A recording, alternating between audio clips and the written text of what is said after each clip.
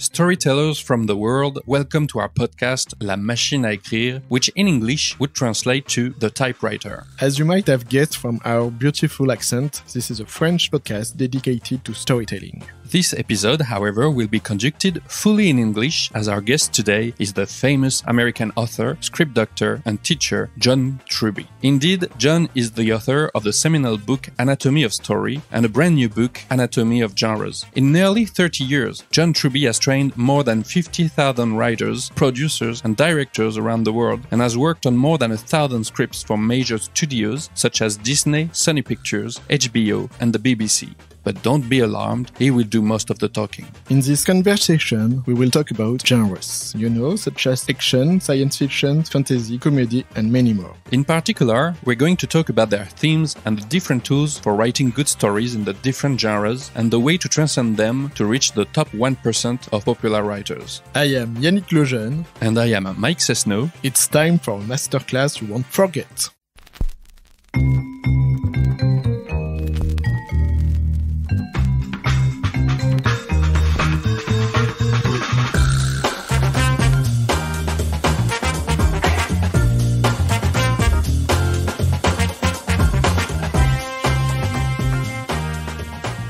It's a little tradition of us at the beginning. We love to start our show by asking our guest the ultimate question. What makes a good story?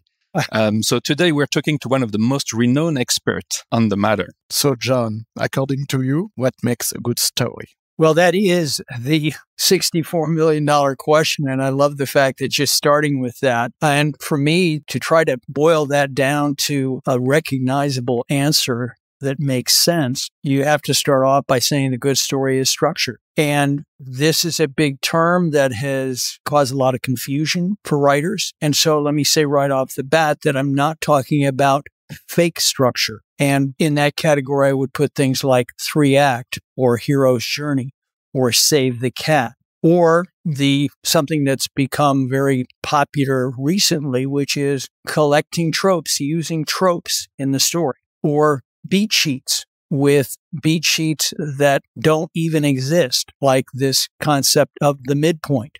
Completely fake. Completely fake.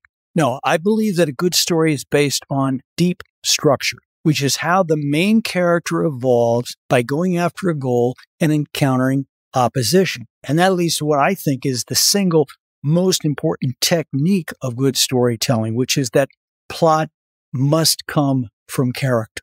Now, there are a lot of techniques for doing that, but in my opinion, that is the essence of good story.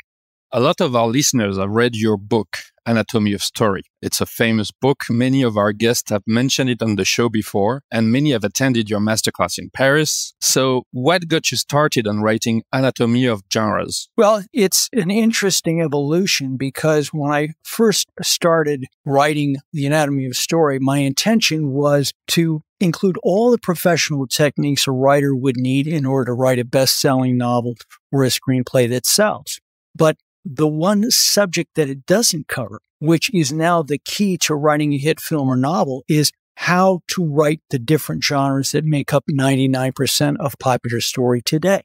If you want to succeed as a professional writer, you have to write stories that the business, and by that I mean the studios, the publishers, and of course, especially the readers, want to buy, which means mastering the structure of the genres that you write. And that in turn means, first of all, mastering the 15 to 20 plot beats that are unique to each story form.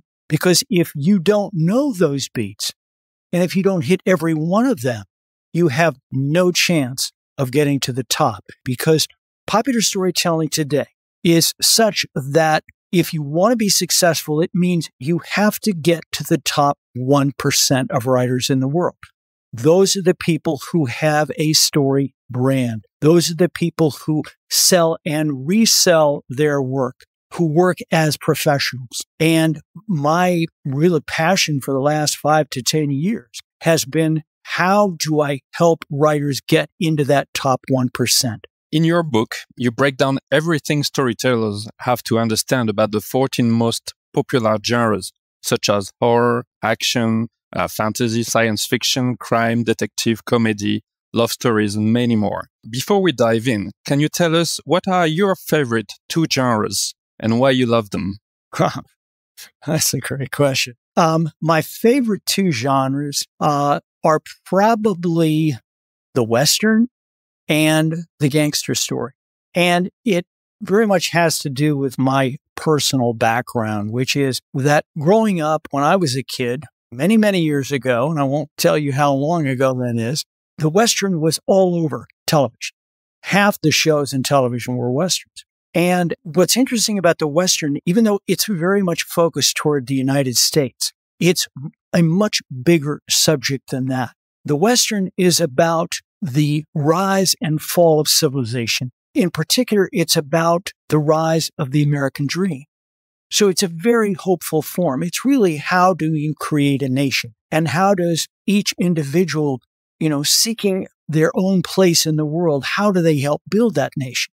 And so it's a very positive, can-do genre. The reason it became so popular to me was when it turned into the anti-Western. If the Western is about the rise of civilization, the anti-Western is about the fall of civilization.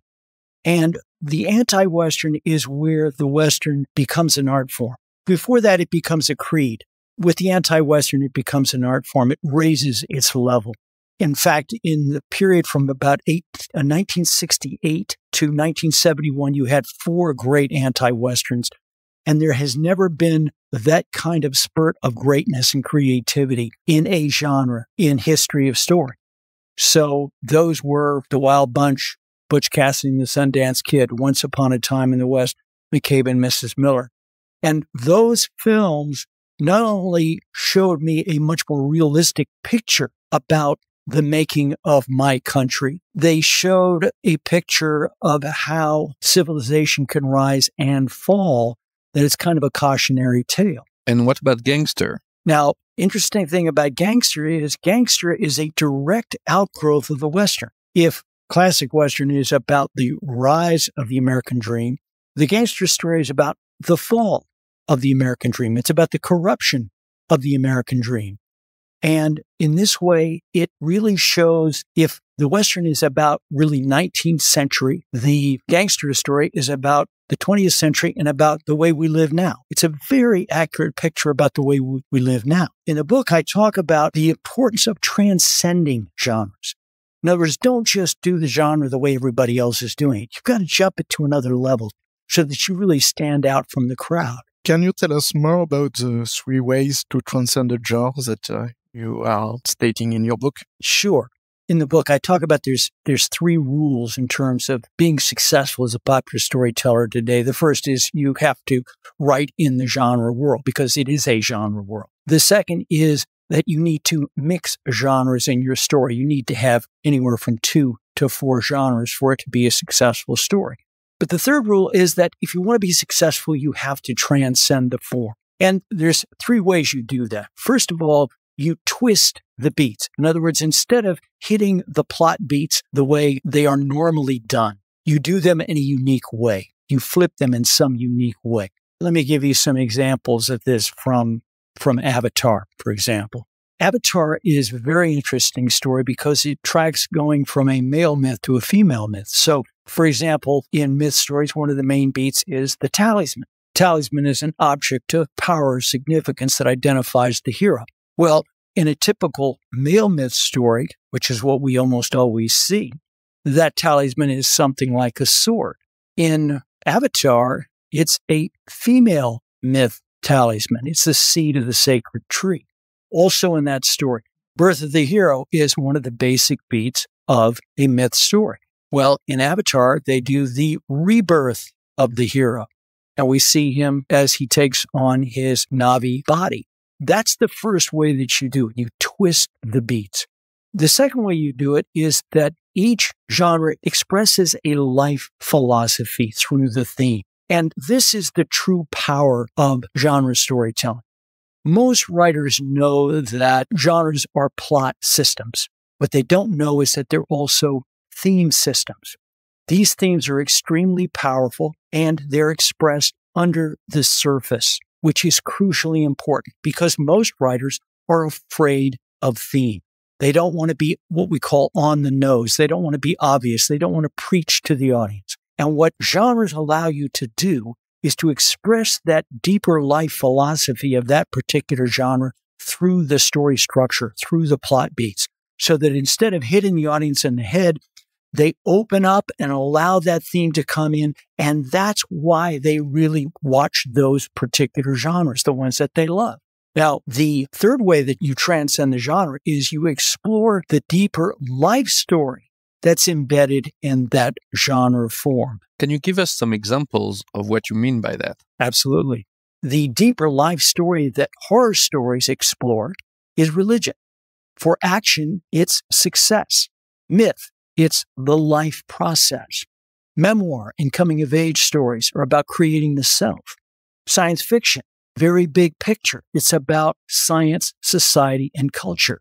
Crime is really, at the deepest level, about morality and justice. Comedy is about manners and morals. Western, as I mentioned, it's the rise and fall of civilization. Gangster is really about the corruption of business and politics. Fantasy is about the art of living. Detective stories and thrillers are about the mind and the truth. And love is about the art of happiness. If you can use all three of these techniques to transcend your form, you will be writing in very rarefied atmosphere. You will be alone on the mountaintop because virtually no one is hitting storytelling at that level right now. About what you just said about Avatar mixing a lot of genres and the way that combining 3 or 4 genres is the way to transcend the genre. In your book, you explain that Star Wars were the first movie to mix several genres. This contributed to its global cultural impact worldwide. Since then, studios and writers have learned to mix genres, as you explained, in their stories. In your opinion, are all genres mixable together, or are there some genres that are yet to be successfully mixed together? Theoretically, all genres are mixable, but there is no question that certain genres combine well and others do not. And it has to do with the genre spectrum. Basically, genres are on a spectrum from total action to total mind. So on one extreme, we would have detective stories, total mind. On the other hand, we would have the action form, total action. Now, certain forms you would think would not mix well, but that is one of the tricks to transcending the form, which is not only do we want to twist the individual beats of the form, we want to mix genres that are not normally combined. So, for example, Men in Black was very popular because it combined science fiction and comedy. Very rare.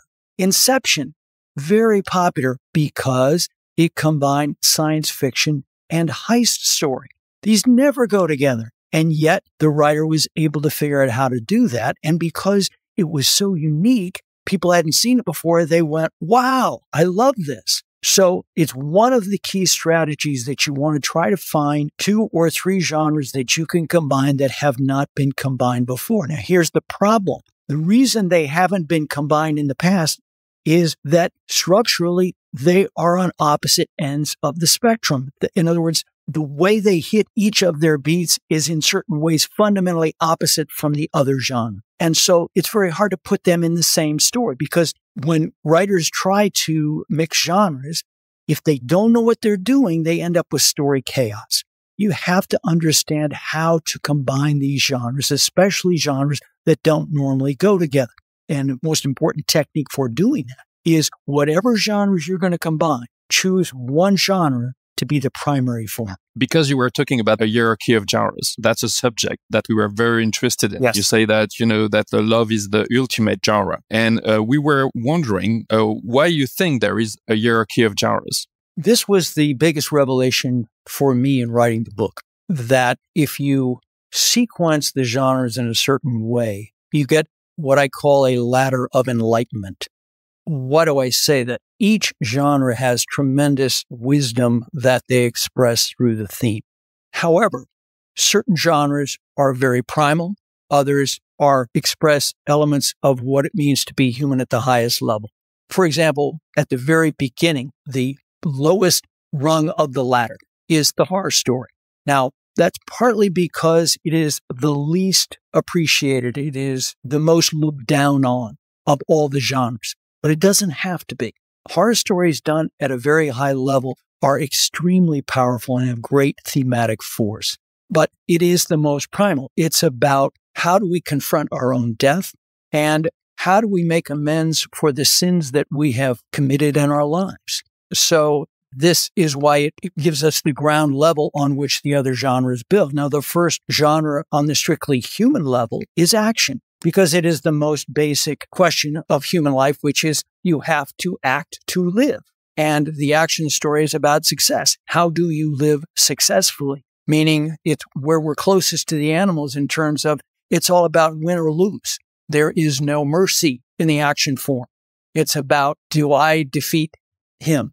And so as we move up these different genre steps, the next speed up the ladder is the myth story, which is about the life process, about seeing your life as an entire process so that you can see what is the life I want to live that will allow me to experience my true destiny. After that, you get memoir and coming of age, which is about creating the self, right? And then I go through the various genres that deal with the individual's relation to society. Things like science fiction, crime, comedy, Western, gangster.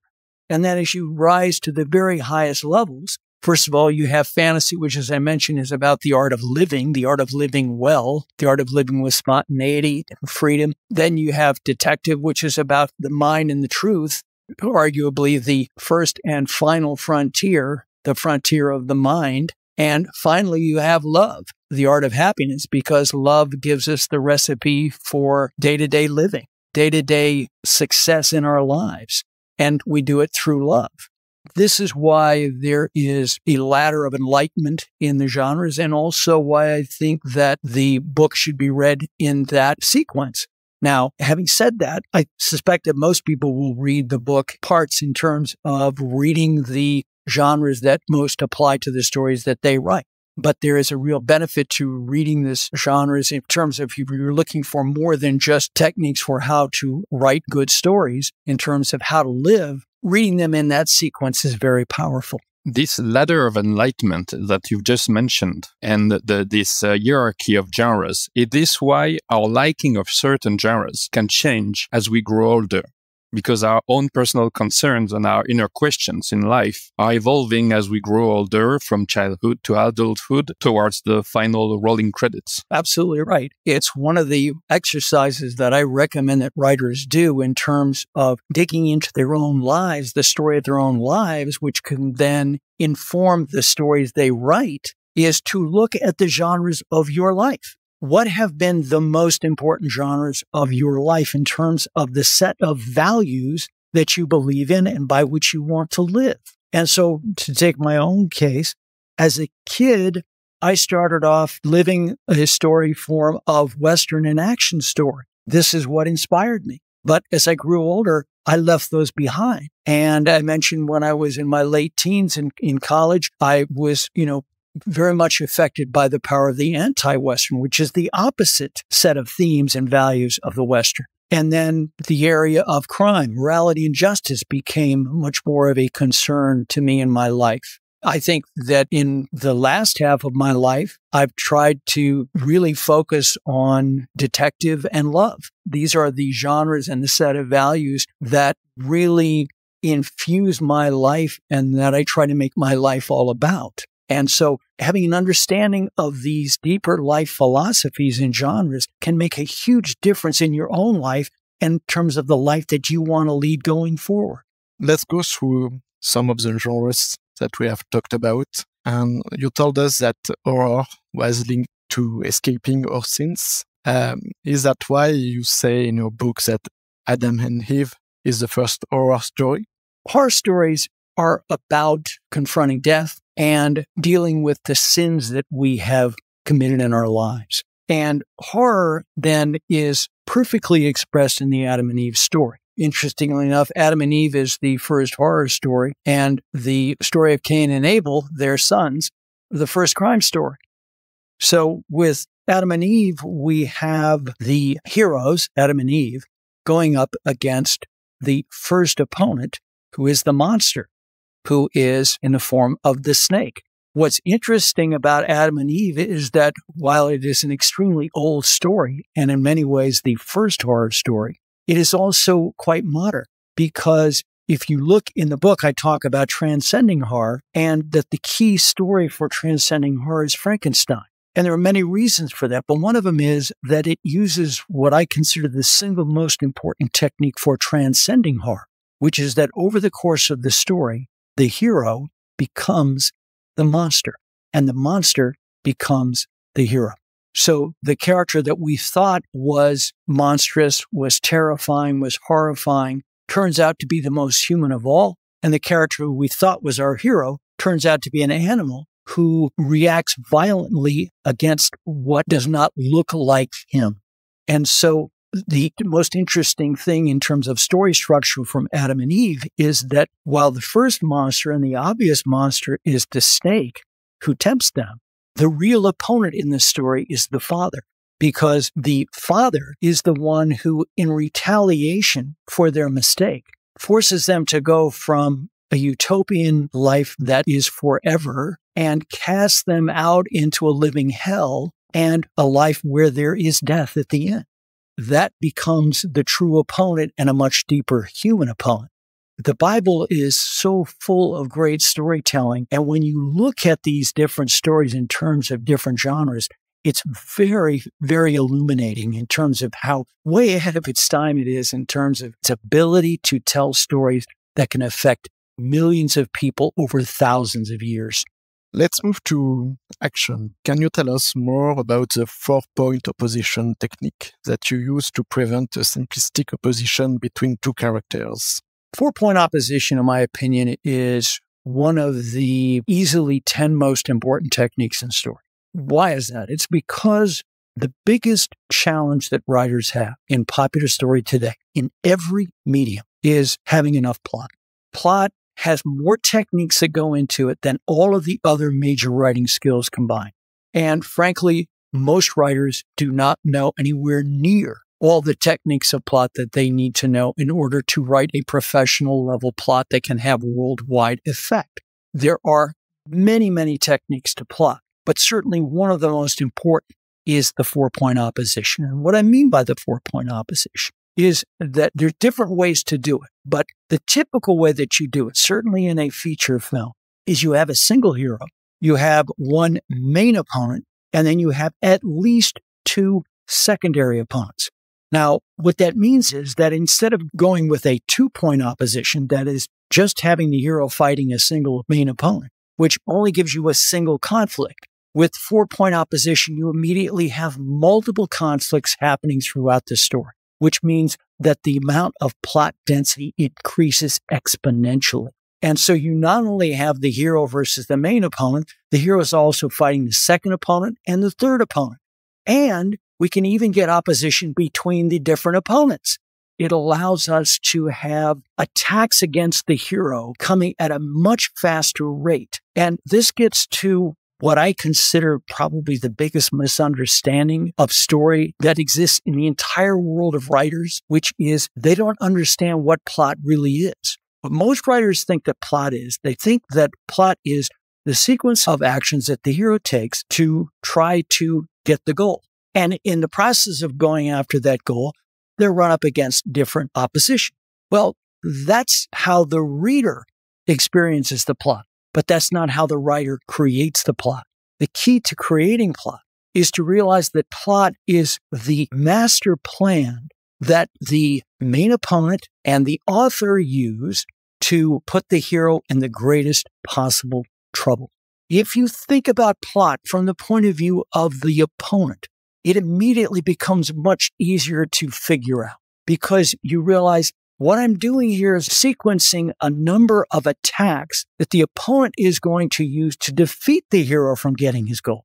This gets to the biggest problem that writers have in creating plot is they think that it's just a series of unconnected obstacles that the hero has to overcome. No, it's a sequence. It's an entire campaign that the opponent is doing that the hero has to overcome. This is also why you need to know the endpoint of your plot before you begin writing the story. This is one of those basic requirements there is that many people fight against. But this idea that plot is the opponent's scheme means everything falls into place for you, which is why one of the techniques that I talk about in the detective story, which has maybe the trickiest use of opponent in any story form, is when you're coming up with the plot, always begin with the opponent's plan, because that will determine everything to come after that. Let's move, if you're okay with that, to another genre, one that I really love myself. That's myth. Here's a fun fact for you. In French, we use the same word for genre and gender. In your book, you explain that some genres are to be written slightly differently according to the gender of the hero. For example, what differentiates, according to you, a male myth from a female myth, the one you mentioned when we talked about Avatar? Well, you've put your finger on one of the two major revolutions in story that we have all lived through just in the last 20 years. The first major revolution in story, and this I put at the level of the rise of the novel in the mid-1700s and the rise of film in the early 1900s. The first of these revolutions is the rise of television as an art form. The second is the reemergence of the female myth. Now, female myth has been gone from Western culture for over 3,000 years. But just in the last 10 years, it's come back, and it's coming back strong. So in the myth chapter, I talk about the difference between male myth and female myth. And I point out that, in my opinion, female myth will be a major form of worldwide story for the next few decades. So one of the reasons it's difficult for writers to understand the idea of a female myth is that because we've been experiencing the male myth for 3,000 years, the perception has grown up that that's the only way of writing myth or writing story that we have. And this comes from Joseph Campbell's idea of the monomyth. He's one of the great figures in the history of story, but on that, I disagree with him strongly. In fact, the beats of the myth story, the monomyth that he talks about, are really the beats of a male warrior myth. So what are these other ways of telling the story, most especially the female myth? Well, you begin with the different source of these two myth forms. Male myth comes from the hunt, where we have essentially a single goal. It's very much a linear storyline as the characters, the heroes, try to catch the animal and win the game of the hunt. Well, female myth is all about the seasons. It's all about crops. It's all about the cycle of life. And so we get a fundamental difference in terms of how that story form plays out. So male myth is very much a linear story form, whereas female myth is similar to the life of, plants. It's all about we get birth, we get rise to maturity, we get slow decline, then death, then rebirth, resurrection, and life begins again. So what you see there is, first of all, two very different forms of immortality. And that is the deepest theme of myth, is how do you gain immortality in this life? The simplest way I find to distinguish the two of them, without going into the separate beats of each one, is that male myth is about divide and conquer. Female myth is about combine and grow. And you could see those are fundamentally different approaches to how to live. They're also fundamentally different approaches to how to tell a story, especially focused on conflict. Because we have been in this male warrior myth form of storytelling for 3,000 years, there has arisen the idea, we all know it, we've all heard it 100 times, that we want more conflict. Conflict equals drama. And that gets its expression in the end of the male myth story, where you get the final battle. And it's a big physical battle. It's violent, and a lot of people die. Whereas female myth is not about that. Female myth is about how do you avoid conflict? How do you come up with a solution that doesn't require us to kill each other? And I would argue that that is thematically a much healthier way for the world to live with the way the world is structured now going forward. But then you can see, as a writer, you can see the challenge you have. How do I tell a story with less conflict? Very tough to do. But if you look at some of the films that are female myth stories that have just come out in the last few years, things like Avatar, which moves from male myth to female myth. You have stories like Gravity, stories like Arrival. These are stories where you have a female main character figuring out how to solve the problem on the journey without resorting to conflict. Speaking of Joseph Campbell, can you tell us about the differences between the hero's journey and the coming-of-age stories? Well, we talked about that genre spectrum. In certain ways, myth and coming-of-age story are on opposite ends of the spectrum. Myth is about, superheroes and super monsters and fantastical journeys and so on and so forth. The memoir and coming-of-age story are very much smaller. They're very personal. They're very much focused on a particular moment of somebody's life. And they're not fantastical. They're very much the expression of the drama form, which is typically about conflict between intimate opponents, conflict between characters who are within a family. So in that sense, it appears that these are totally opposites in the way that they work. But in fact, myth and coming of age are both, in a larger sense, about creating the self. Myth does it with big picture. Coming of age does it with small picture. Now, coming of age is the term that we use in English for a story form that started in Europe, especially in Germany, known as the Bildungsroman, which is specifically defined as a story of formation. How did the character become who they are? And it typically focuses on a specific moment of that person's life. And certainly in terms of American storytelling, that moment is usually when they are a teenager becoming a young adult. But one of the key points about coming of age is it doesn't have to be that. It is the moment when the character goes through a major character change. And from then on, that's who they are in essence. That really defines who they are and where they found who they are in essence. And now they can live that life. In that sense, coming of age is very much more personal. It involves, again, conflict with members of the family. We see this in recent coming of age film like Coda. But at the climax of that story, that the self-revelation of the character has really, in a very real sense, gotten to the deepest sense of who they are as a person, and that will last with them forevermore.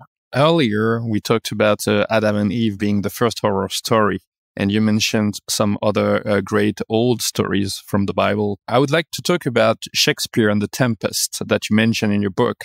Why do you think it is both the first science fiction story and the first Western story? Science fiction is about creating society, and it's about the individual's place within that society. Will that society be a world of freedom or a world of slavery? And it typically emphasizes the use of technology to create that society, and in some cases to enslave the hero. Now, in the case of The Tempest, what is the, quote, technology that is found in that story? It is the technology of magic. Just because we normally think of magic and technology as opposites doesn't mean they are. No, magic in story terms is a form of technology. I also mentioned that The Tempest is unique in the sense that in many ways it's the first Western because it tracks the movement of Europe to America, leaving a place where status and rank and privilege and class determines one's position in life, to going to a completely clean slate, one that's very much, dominated by nature, and then creating your own kingdom within that world. So in that sense, it's both science fiction and Western. One other point about science fiction, one of the key techniques of science fiction is the island. The island is the laboratory of man. This is where the writer puts a group of people, and then we create a different society for how to live. We see this in Lord of the Flies, and we see it most recently in Triangle of Sadness, where we put these characters on an island, and then we check to see what is the new social form, social ranking, and form of government by which this society is operating. And of course, in Triangle of Sadness, we take the person who was at the lowest level on the boat, she cleans the toilets. And on the island, she is now number one. She's the captain. And the men, the rich men who before were in the number one position, are now at the bottom. Let's switch to comedy. Mike attended your course in Paris, and he learned a lot about that. Can we speak about the three kinds of Bergson comic drop?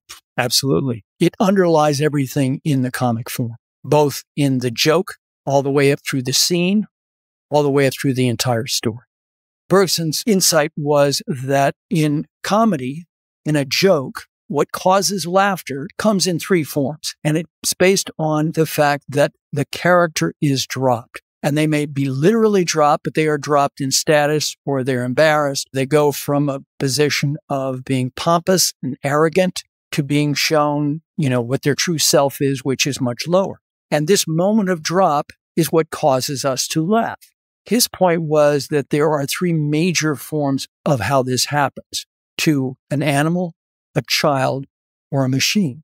Now, in animal humor, it's basically where we show a character doing the same bodily functions that animals do, which is why bathroom humor and sex humor are always animal comedy. Child comedy is where we show a character dropped to the level of a child. And we do that either by showing them literally acting like a child, but more generally, it happens whenever we see a character act with more emotion than the situation demands. So they might cry, they might throw a temper tantrum, they might pull their hair and scream. The machine drop, which is the opposite of child comedy, is where the character either acts like an object or a machine, literally, or they react to a situation with less emotion than the situation requires. And that's why it's a very droll, a very dry comedy. It's what we call in the U.S., we call deadpan humor. It's a very dead, uninflected way of speaking. When you look at either an individual action in a story or when you're trying to do a joke in a story, always be very clear exactly how is this person being dropped. Because if the character is not being dropped and not being dropped in one of these three main ways, it won't be funny. It's that simple. It's almost scientific in the way that it works. Every year on Facebook, you write your notorious reviews of Oscar-nominated movie that you call Countdown to the Oscars. And with Yannick, we really love to read them every time you post them. This year, you wrote one about Avatar, The Way of Water that we've mentioned earlier. And once again, it was a massive popular success from James Cameron. But you rated the movie very, very well, even though you criticized the script quite a lot. Can you explain to us why? It was very similar to the response that I had to Top Gun Maverick.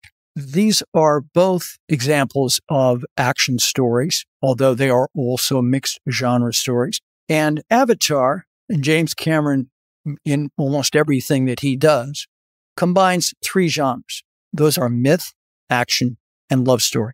That combination is probably the most popular combination of mixed genre in worldwide story today. And he is the master of doing that. So that's his first strength. He comes in automatically doing a story that has genres that the audience worldwide loves. Now, I point out in my breakdown that this Avatar 2 is not nearly the same level as the first Avatar, primarily because the first Avatar did something very powerful over the course of the story, which is it went from not only from a techno society to a nature society, the nature society winning, it goes from male myth to female myth. This process cannot be repeated in Avatar 2. So what is the power of it? And by the way, another negative I mentioned is it goes way too long without conflict. And that comes from the basic premise of the story, which is because the bad guys have come back to our planet, I'm going to take my family and we're going to try to hide. We're going to disappear. We're going to go to this world of water, which means that the whole movie is a stall, right? We're not in conflict with these people until the very end. So what is it that is still so appealing? Well, the use of water as the new playground is, in my opinion, brilliant. and the way it's done is brilliant. Avatar is always about this concept to combine and grow, the basic idea of female myth. And what we see combining here is humans with the creatures of the sea, especially whales. That, at least to me, is extremely appealing. The other reason that I think it kicks it up to another level from what it would have been without this, which is the finale. Again, the key to any action story is the final battle. And the final battle here is fantastic. Yeah, it's amazing. Yeah, just as the final battle of Avatar 1 was fantastic.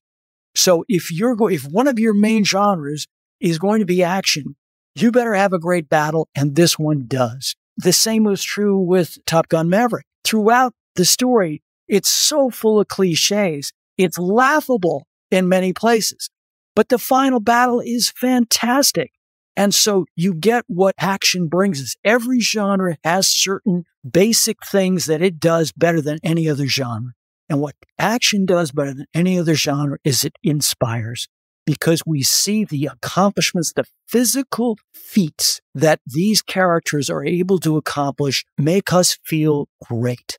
Again, Avatar, there's nobody better than James Cameron at doing that. But you are working as a script doctor for Hollywood. When you see Avatar and the final scene, the fight, you see that every water navy are disappearing from the fight. We keep only the hero and the main enemy. What happens in your brain? Don't you say to yourself, oh, there is a massive plot hole here? I do. And at the same time, I say, I know exactly why they're doing it. And we see this in the first Avatar battle. What you want to do is you want to go from massive scope down to the end of the battle should be one-on-one. Always what you want to do, because you get the benefit of the massive scope of the battle that is especially powerful in cinema, but then you get the emotional power of one-on-one fight. And that's why all great battles in the action form work that way. So this brings up the fundamental contradiction in all action stories, which is there is always a contradiction between what should happen emotionally and what should happen realistically in terms of plot. Action stories are notorious for having bad plot. First of all, not having enough plot, but second of all, having massive plot holes. And Avatar is no exception.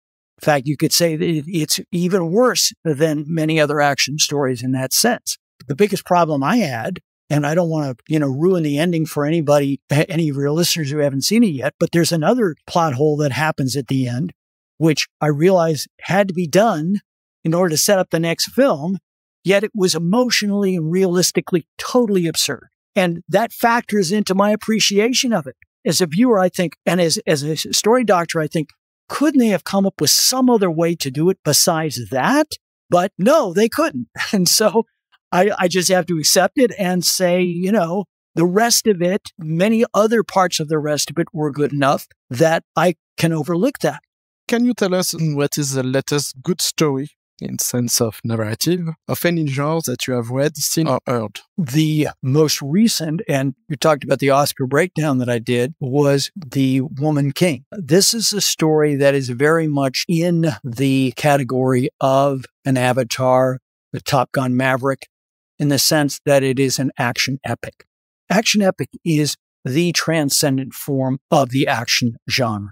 In this particular story, what was so impressive to me was that it plays out the rebirth of an African kingdom, but one that is not based on slavery. And that it means that it immediately kicks up the theme that you normally get in an action story tenfold.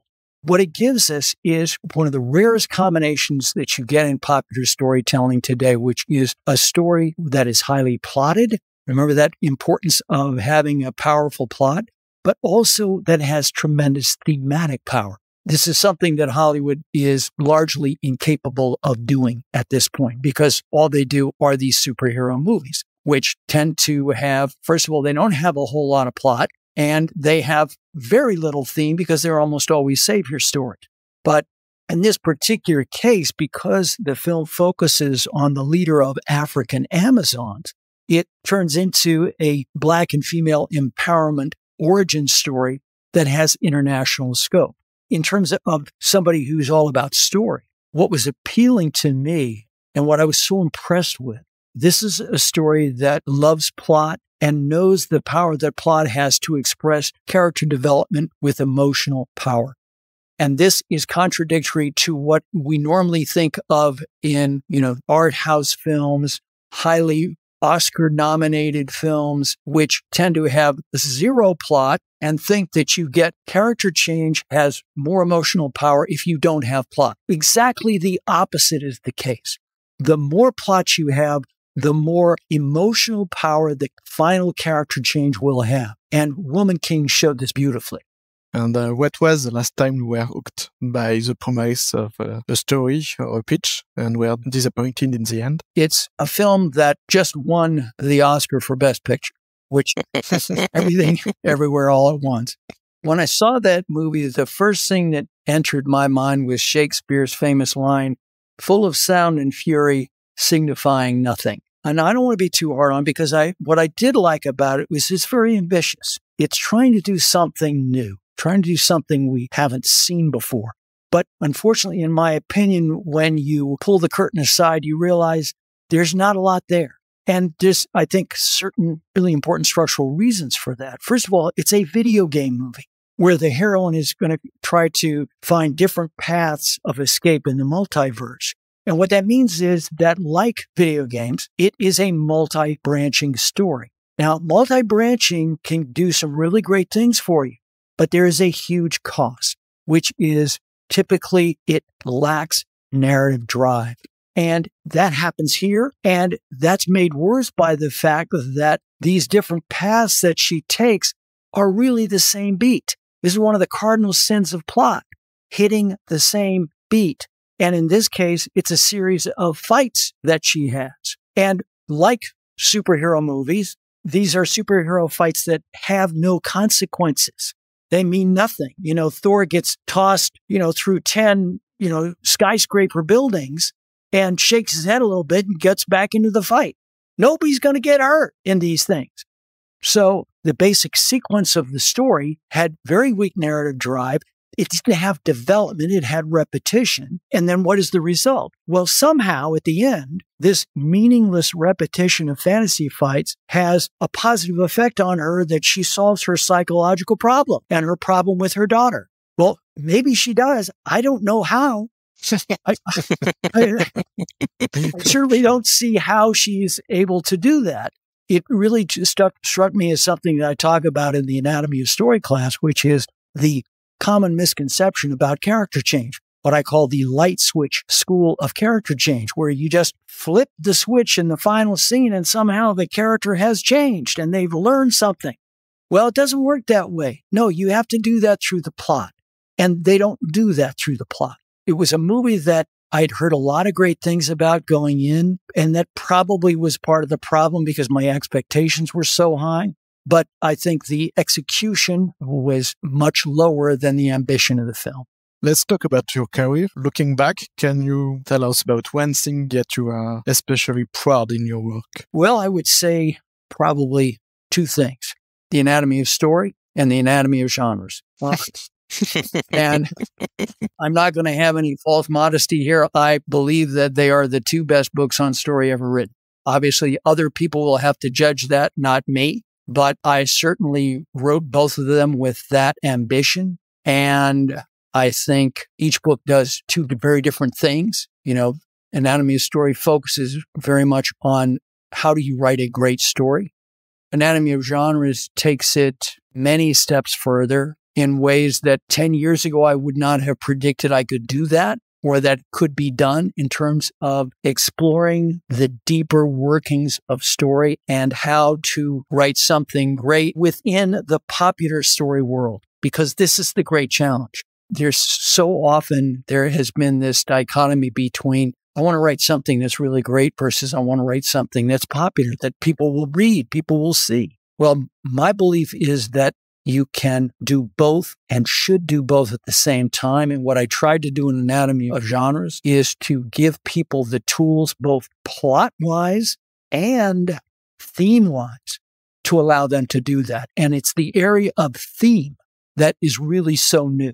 There is no book ever in the history of storytelling that talks that extensively, with that much detail, with that much practical tools for how to express great theme through storytelling. You have given many writing advices in your career, whether it's in both your books or in all the masterclass and all the training that you give everywhere in the world. But what would you say the best writing advice you have ever received yourself? Well, that was the biggest problem I faced in my career, was that I didn't get any. It's partly because of when I started. I've been doing this for a lot of years. And when I started, there weren't any books on how do you tell story, especially in film. They just didn't exist. And so whatever advice I got at that time was either simplistic or wrong. And so I realized I'm going to have to figure this out on my own. I'm going to have to be self-taught here. What did I do? I basically took a page from Aristotle's book. Instead of starting with the theory and then trying to apply it to stories, what Aristotle did was he went to the plays, he went to the theater, he saw these different examples of drama. And then from that, he tried to expand it out to universal, to how does story work? So here's what I did. Every day, I would go to the local art house cinema where they would show 2 great films a day. And I sat in there for 3 years and I took notes in the dark. And I always sat on the left side in the aisle so that I could get the light from the screen. It wouldn't get blocked by somebody sitting in front of me, and I get the light from the screen so I could read my notes. I could take notes. What I was looking for is what works and what doesn't. And that's when I realized it's all about structure, and that it's all about deep structure. It's not these fake structure things like 3-act or hero's journey or save the cat. No, it's these deep structural beats in terms of what is the organic development of the character through the plot. This is where the whole game is won or lost. The ramifications of that is huge. First of all, it means that every story you tell, if you organically unfold that unique main character through those unique plot beats, you're going to have a story that no one else is telling. And that's how you set yourself apart from the crowd. That's how you say, I have a story brand. You have to pay me for that. It goes back to what we talked about at the very beginning, what I consider to be the single most important technique in all of a story, which is that plot must come from character. And if you do that, you are already ahead of 90% of everybody else writing today. And we talked about other books. What is the book outside of yours that one must absolutely read to understand how to craft a good story? If there is any. Well, there is. There's a book by Northrop Frye called The Anatomy of Criticism. And my anatomy of story and anatomy of genres is partly a tip of the hat to his greatness. The Anatomy of Criticism is a very dense book. It's very philosophical. In many ways, it's tough to read. It is also one of the greatest books ever written, not just about story, about anything. The Anatomy of Criticism by Northrop Frye is absolutely must read. It was an interesting story about how I first encountered the ideas of it. I was a sophomore in high school. We had a first-year teacher, and instead of following the proper curriculum, what he basically did was he translated Northrop Frye's Theory of the Hero, which is the first section of his book. Northrop Frye's Theory of the Hero, and he translated it and he made us understand how that worked in the stories that we were going to read that semester. My head just blew up because I realized, yes, that is how, not only how stories work, that is some of the greatest knowledge that I've ever gained or ever will gain. So I can't recommend it strongly enough. And at the same time, I always give a caution. It's not easy reading, but if you really want to know a story, you got to read that book. And who's the writer you admire above all, who never disappoints you? Well, I'm going to have to go back a few decades, a few centuries on that one and go with Charles Dickens. In my mind, there is no one who is able to combine character with plot to create great characters, appealing characters, to weave an often very complex plot, in later years of the 19th century, we started to move into anti-plot, where plot became a dirty word. To me, plot is certainly one of the great joys, if not the great joy of reading and watching stories.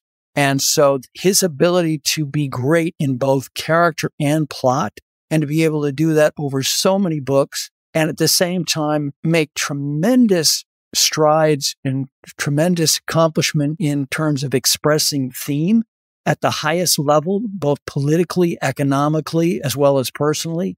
I mean, I just don't know any author who's been able to put it together the way he did. And as we are reaching the end of our conversation, I want to talk a little bit about what you talk about at the end of your book. In Anatomy of Genres, the last chapter is a very, very short chapter, and you devote this chapter on the future of storytelling.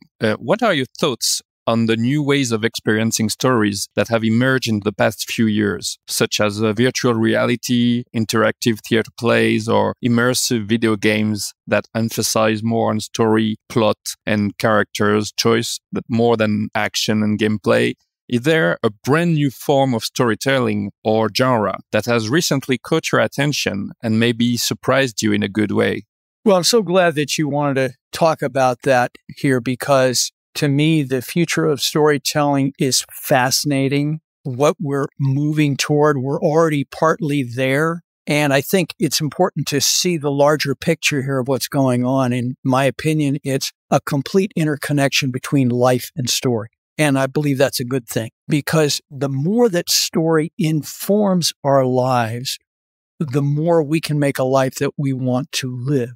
And that's why in the final chapter in the future of storytelling, I talk about the future is going to be all genres all the time. What that is going to allow people to do is the reader can interact with the story at every level and with all these different kinds of wisdom, because, we talked earlier about the ladder of genres as we move from the lowest to the highest. But I also talk about in the final chapter the fact that the real way to use story and the real way to use genres is as a kaleidoscope. In other words, to gain the wisdom of all the genres, use all of them. You need all of that wisdom to live a great life. This future of story, which is all genres all the time, which implies what you just suggested in your question, immersion in these very interactive story mediums in which, depending on how you enter the story and how you coexist with the story, you can be dealing with it primarily as a fantasy, or maybe as a love story, or maybe as a detective story, and so on and so forth. That sounds really exciting. A lot of the stuff that's happening in the world is really exciting. But I would say for your listeners who are writers, it's important to understand that you can't just decide, I'm going to have a story with all the genres that's totally immersive and interactive and so on and so forth. Because if you don't know what you're doing, you're going to get story chaos. The first thing you have to know is, to be able to do this kind of story, it has to be a story idea. It has to be a premise that can handle multiple genres, possibly up to all 14 of those genres. And there are very few story ideas that can. Maybe you can make an argument of Harry Potter or Game of Thrones. These are multi-genre stories. And notice that they are series. In one case, it's a series of books and films. The other, it's a series of books and TV shows. It's got to be a huge canvas to allow you to have these various entry and exit points and interaction of this many genres going on at one time. But to me, what is the deeper value of that? The deeper value of that, when story and life become totally interconnected, is that story becomes the worldwide religion. And I believe it already is. When I say religion, I don't mean that in a divisive way. I mean, it's a guide to how to live a good life, regardless of the culture that you come from. In the final chapter, I call that the new poetics, because it's really the poetics of life. And to me, that's a beautiful future. And I have never been more positive about the future of storytelling than I am today. That is a beautiful way to end this conversation. We thank you again, John, for being with us today and talking about the genres you in your book and all the great things you've been teaching us. Thank you again, John. Thank you. My pleasure. It's been so great to be here with you and talk story. Thank you so much for inviting me. That concludes our show. We hope you had a good time with our guest, whom we greatly thank for spending time with us and being so kind. If you want to learn more about screenwriting and storytelling, we recommend that you read his books, Anatomy of Story and Anatomy of Genres. You can order your copies at truby.com and anatomyofgenres.com. You will find all the links in the description of this episode. You can also get the Blockbuster screenwriting software with all its add-ons linked to the genres that we talked about in this episode. If you speak French and this is your first time with us, we invite you to listen to our other episodes about writing and storytelling. You may make some great discoveries. You can also follow us on Facebook, Instagram, and Twitter. If you enjoyed the show, please share it to the people you think might be interested. And if you have a minute to spare, you can leave a 5-star review on Apple Podcasts and Spotify to boost us up in the rankings. Any help from your part is greatly appreciated. Thanks for listening, take care, and see you soon. Au revoir.